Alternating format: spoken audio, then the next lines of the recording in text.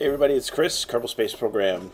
This is episode 10 of the Interstellar Career Hard Mode Life Support Deadly Reentry version of my career mode. And in this episode, we're going to actually head to the moon to land. We created a lander, we put it into orbit. I did not show you that, however, I am setting up my encounter here with the moon. And I actually did throw out a satellite around the moon, a communication satellite, so we'll end up having to use that in order to transmit data back from the surface of the moon. However, it only works during a small fraction of the day, so we did end up spamming a bunch of science, but we took a bunch home, and only because I didn't want to stay out there forever and just keep going around. I had plenty of life support. I had 80 Kerbal days worth, so with one Kerbal it would be 80 days. I could have stayed there quite a while. However, this particular Kerbal was getting homesick, so I brought him home, and I believe it was Edvis, if I remember correctly. So we are just going to go ahead and we set our alarm in Kerbal Alarm Clock. We're going to go around the planet and get into our burn position, and then we're going to go ahead and make a burn for the moon. Now, this would be the first extraplanetary mission, I guess terrestrial. We're going to be landing, so this is the first mission that we've been landing on a body other than Kerbin, and this is a big step for the space program. Also, worth a lot of points if you can, if you want to stay on the moon and transmit a lot. With remote tech, it does kind of close the window on when you can actually transmit, because you can only do it at certain times. And then with life support, you don't want to run the batteries dry. Although I've never had it so, even with when I was transmitting, that the battery would remain completely dead. As long as there's even 0.1 charge in there, it doesn't go against you. If it stays at 0 for a couple hours, then your Kerbals will freeze. But I haven't had that happen in a while. I did have it happen, though. I think there was still a spacecraft in orbit around Kerbin that had this. Now, what happened here is that was actually a it was a misfire. I did want to get rid of that large tank, but that tank in front of that was actually a fuel tank with a orbital engine on it, the LV-909 or something, and I did not want to do that, but it happened. So I had about close to 3,000 delta V, and if I had that, I would have made a perfect mission. And I wouldn't have to worry about anything. I probably could have done a couple different drops into different spots, but I ended up having to use a majority of the lander's fuel on maneuvers, which I did not want to do. So that also detached the heat shield. If anyone had noticed that, the heat shield that was protecting the science bay, that 1.25 meter part, so I really was at the point where I didn't really care whether or not I could get the science from it. I just wanted to make sure I could get back.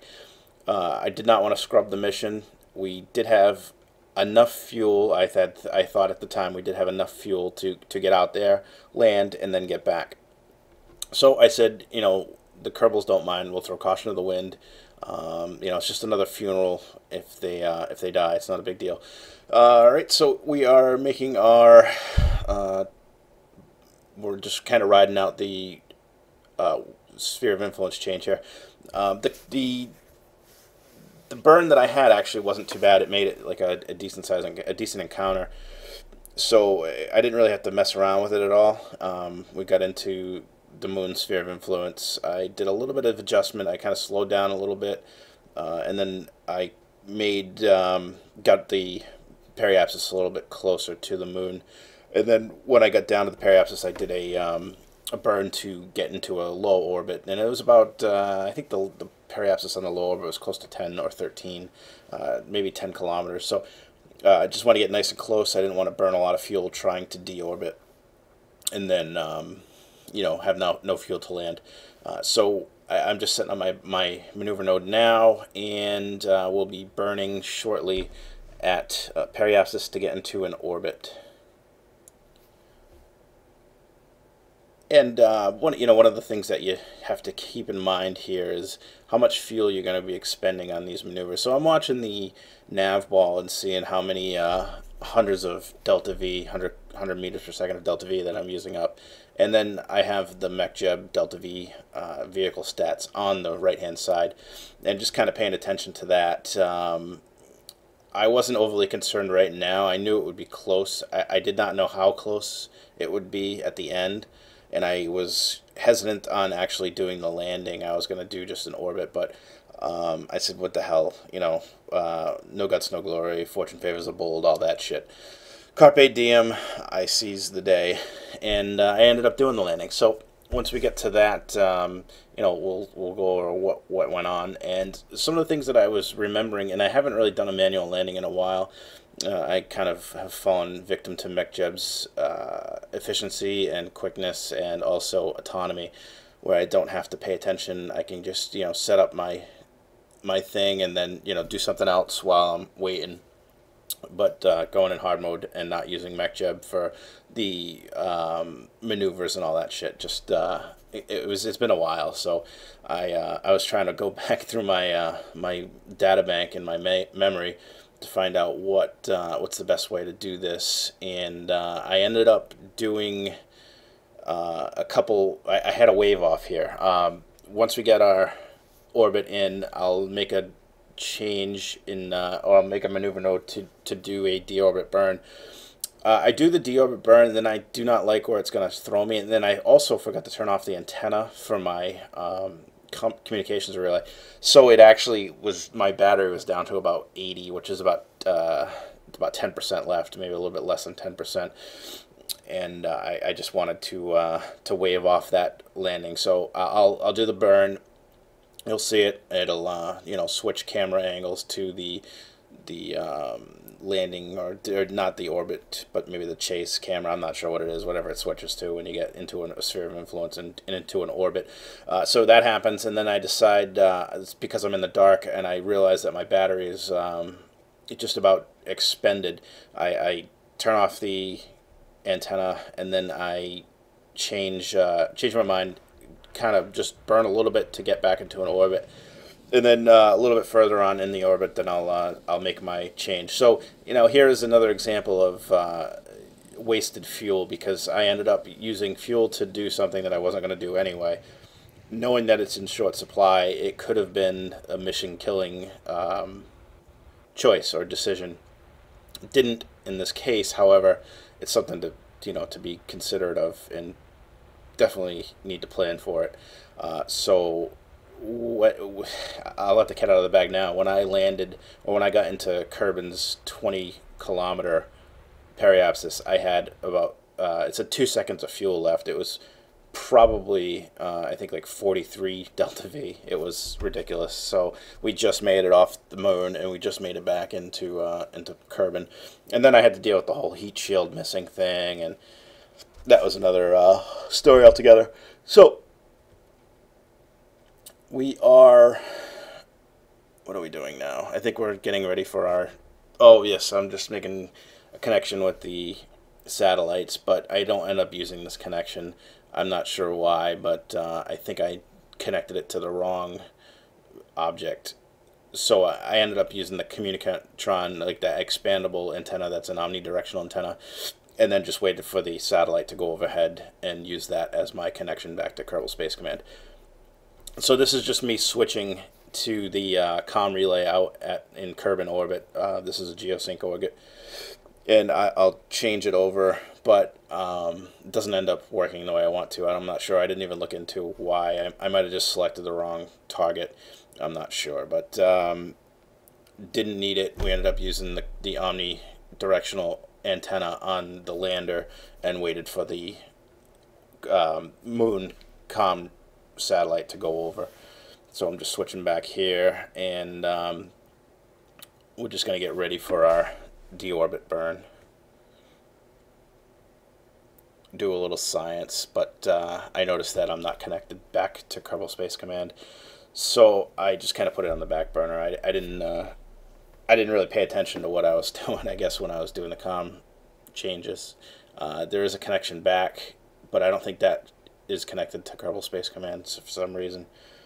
I'm not sure what the deal was. I'll have to check into that. But I was on mission and I wanted to pay more attention to this, make sure that we could do what we needed to do and get back.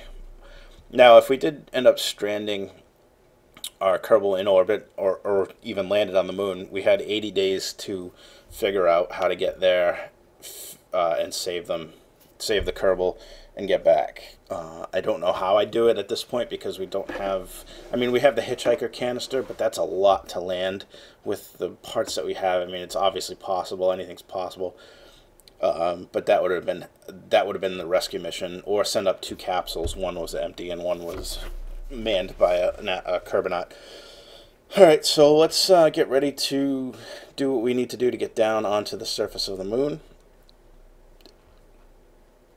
And this might be the time where I realize, I'm not sure if this is the time.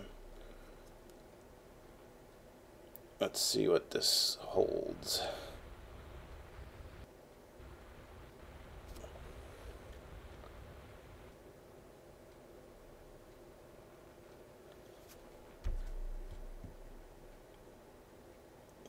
Yeah, right. So that's not bad. So what I end up doing here is I put a maneuver node down at the bottom of my trajectory, and I canceled the velocity out by doing the negative or the prograde burn.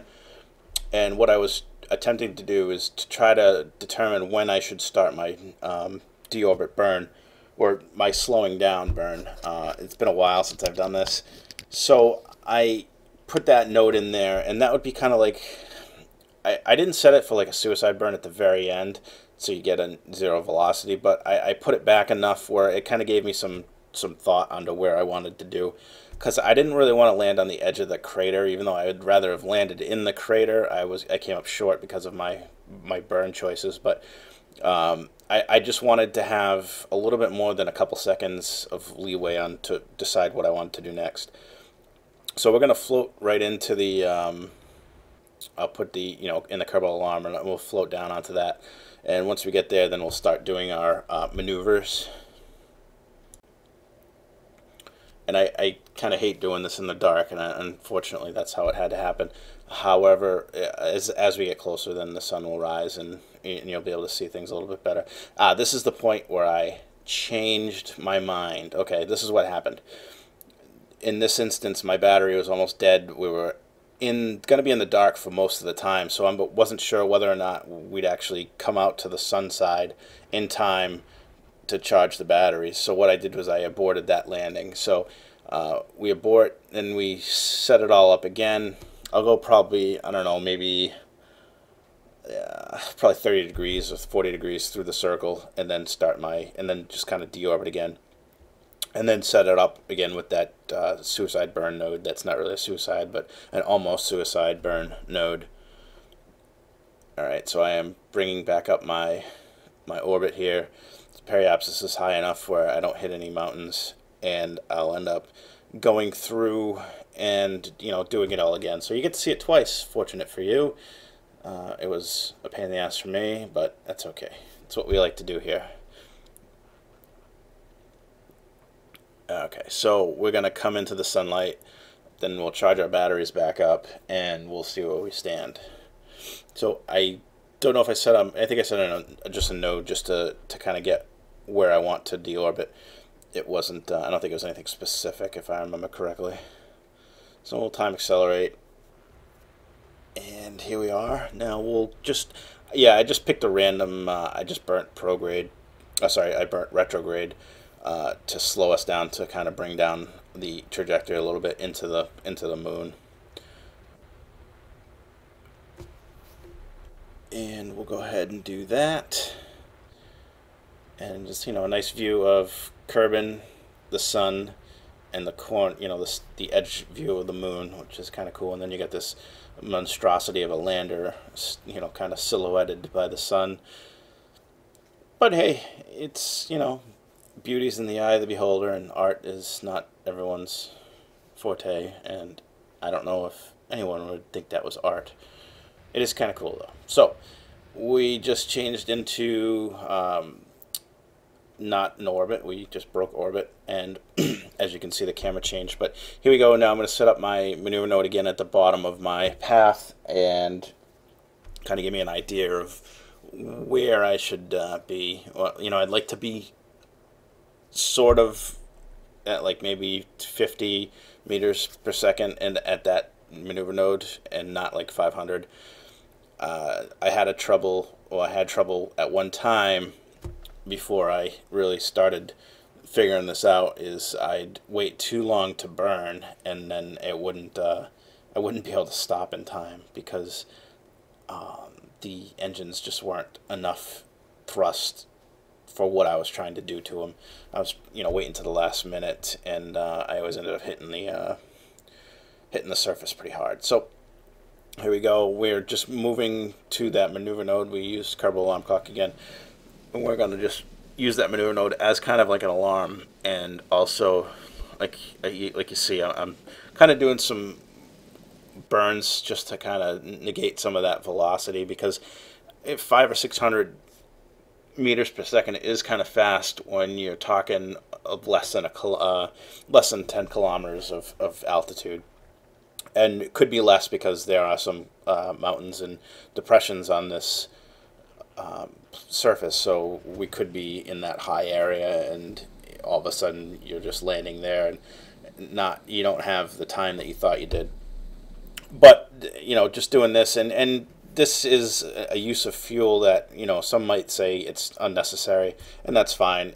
I don't have a problem with saying that. I know there are more fuel efficient ways to land, and I just wanted to make sure that I got down without killing a Kerbal, since this is not a let's reset kind of deal. This was playing for keeps, and it was just my way of kind of giving a little bit extra insurance. But you don't have to do that. It's your choice.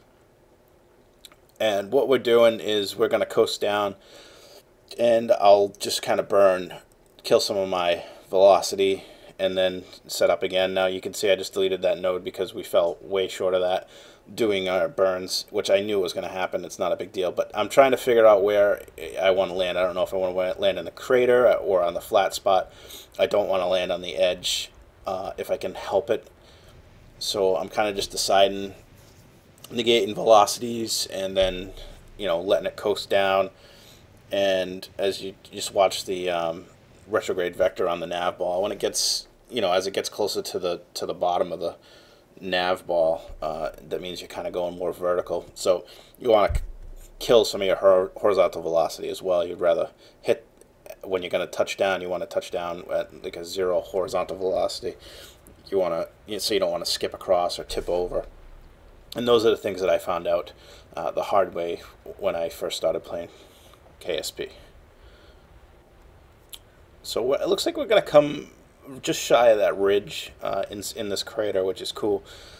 And you can see some of the ground scatter start now. And I did not put landing lights on this, so it's another reason why I wanted to land in the day, and I forgot about the landing lights. But you need some kind of guide to tell you how close you are to the ground, and normally it's a shadow, and I did find the shadow, so we'll be using that to kind of guide us in how close we are to the surface. And I just keep my velocity low as I can, that way I don't have to make crazy adjustments, or don't give myself enough time and crash into the surface. So that's basically what this is going to be. I'm going to speed it up a little bit.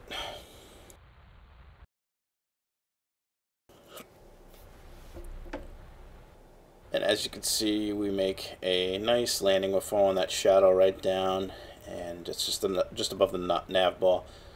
Nice touchdown. Keep the vertical speed low. We're hardly moving horizontally, which is great. Make sure your nav ball is set to surface and not to orbit, because that'll cause a problem. So we landed, and we're going to do a bunch of science. We're going to spam science, which I'm not going to show you too much of, but I will do some science here, and also we'll throw a flag down, because any monumental event in the Kerbal Society requires a mission flag. And here's our brave Kerbal now. And he's going to do some EVA reports, and he'll do a little jump off this wonderful landing craft. quite a large one for what it should be. But we'll test out the jetpack, get that rolling, do some jetpack aerobatics. We'll go ahead and do some science here, and then throw down the flag.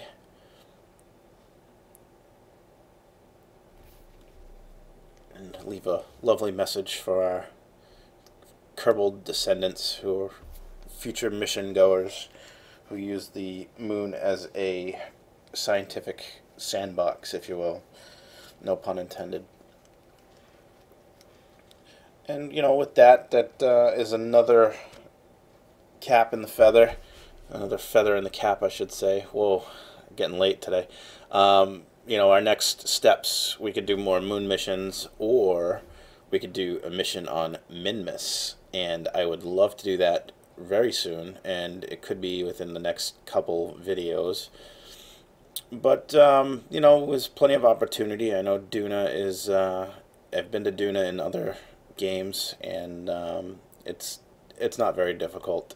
It just takes a while to get there, and you have to be really cognizant of... I've never done anything with the life support system, so this is kind of all new to me. I've made a couple errors at times, but for the most part, the life support is not too much of a concern when you're talking inside the Kerbal system. It's if you leave it, then obviously any manned mission either has to A, come back, or B, be resupplied. Now, if you're talking launch windows to Duna or even Lathe, you could get into some serious trouble because, sometimes the launch windows could be almost a year from when you need them to be. If we go there and then all of a sudden something happens, maybe a life support system breaks and they're half life support, and their life support's only good for a year. Oh, look at that backflip. Yes, aerobatics with rocketry. I thought that was cool. So, if you have a life support issue, maybe you put the life support at the bottom of your lander, and when you landed, you ended up breaking something, or you broke your lander leg and it crashed into the life support, so you're down some life support. Well, if you only had planned for a year, and that is a long time, but the next launch window is in a year, and they're already down to half, you see where it's going with this. This life support makes it a little bit more tricky, and it definitely kind of slows you down on what you can and can't do. So you don't take as big of a chunk out. But once we finished spamming our science, now we're going to take off, and this is where things get a little bit hairy, because what I ended up doing is I ended up turning off 2 engines and then pumping fuel from those 2 tanks to the other tanks.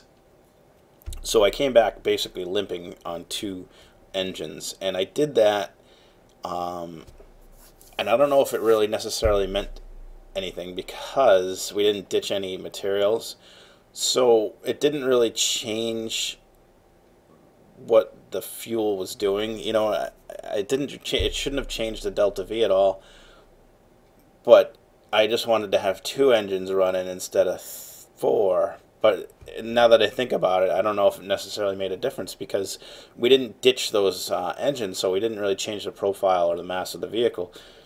So it still had the same amount of delta V. But I guess that makes sense. So, if anyone notices or knows whether or not that turning off 2 engines of the same type will actually affect the delta V of the vehicle, or the rocket, I don't think it does now that I have time to review it. I think actually it just made it more difficult for me, and it actually took us twice as long to do the burns because there was only 2 engines instead of 4. But the delta V requirement and the delta V capacity were still the same. So, we'll set up our return. I get into this strange orbit, but I don't really care. So I just set up my maneuver node. It takes me a little bit to set up my maneuver node to get the correct Kerbal periapsis, and I ended up getting it close to 20K. And then we'll shoot back, we'll go in, we'll land. But once we get into the atmosphere, I'll kind of point out what what the problem that I really put off until the very last minute was all about. like I said, I had literally no fuel left. Once I complete this maneuver, you'll see I only have, it says 2 seconds in vacuum, but I think it's, and I can't read it now, but it's close to, I think it's like 40 meters per second. So literally on fumes, and made it back, landed. I thought that was pretty good. I didn't think I was going to make it once I took off from the moon. I thought I was gonna be stranded there, at least in orbit, around like a really big orbit around Kerbin. But it turned out okay. And now here we're gonna land. And as you may remember, I dropped off my heat shields when we launched, or when we made our burn towards the moon. That was the incorrect staging that happened. So I'm heating up quite rapidly. I ended up just kind of turning the craft a little bit, and tried to dissipate some of the heat across more surface, or different surfaces. So you'll see me turn, and you know, just trying to heat up everything and not just one thing, to try to save the science experiments, because that basically that materials bay and those two goo containers were like prime heat area. They were at the very bottom of the craft, so I ended up just trying to dissipate that heat across more surface. And I don't know why the parachutes deployed, and I think in deadly reentry those parachutes should, if they accidentally deploy, or if they get deployed, they should just burn right off. They shouldn't even be viable. But so we get through this shock heating, and we're fine. We didn't lose anything. We'll go ahead and just make the landing. So basically that was it, and I learned a little bit here, as well as had some fun, so hopefully you enjoy it. If you do or don't, leave a comment and let me know what your thoughts are. Also, if anyone knows about that Delta V math, let me know. And as always, like, subscribe, comment, and catch me on the next one. Thanks.